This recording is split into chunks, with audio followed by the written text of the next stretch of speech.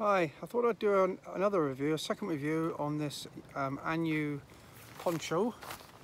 So today I was hammering down the rain as I started off my my run, being dropped off, and I was fully clothed still and I needed to change, so I just yacked the stuff on quickly, and then when I got to a tree, a shelter from the rain and the wind, quickly changed. I was able to take my sweater off further along the way, change that, put it into, because I was sweating a bit, put the t-shirt on, and without any problems whatsoever.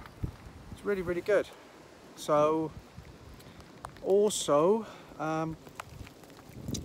it sweats a bit on the inside, but because I put the rucksack on the back, there's no direct contact with my back, and even if it was, the wind flapping it around. On the front, of course, with the wind blowing towards you, you've got a pressure point of the membrane against your running gear, so that obviously is going to have some effect. The inside of the membrane, of course, is damp, but that's what you'd expect from running. So it's really, really very good.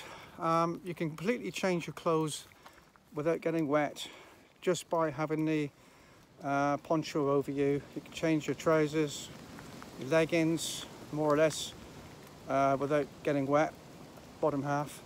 You can change your t-shirt, top, change all your gear and be completely covered and dry. So again, this is a really, really good piece of kit. It's hard work doing fast running, you need a smaller one for that, but for long distance, slow running, heavy rain, wind, it's ideal. And I certainly would recommend this piece of kit. It really is good, and does keep you dry, concerning the amount of humidity you might get from a normal running waterproof top like Regatta, for example. All the branded ones, you know, close to your body, don't matter what you do, you sweat, you get wet. But with these, there's definitely an improvement on the dampness towards your skin. So that's my second review.